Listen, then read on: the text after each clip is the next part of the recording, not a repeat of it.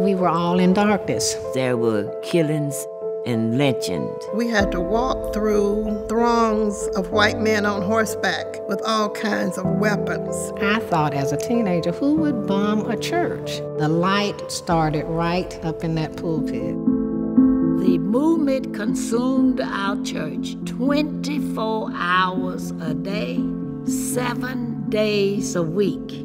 1948, the first library for blacks started in this building. And they loaded the Freedom Riders onto the truck and brought them here. The Women's Political Council, it got its start here.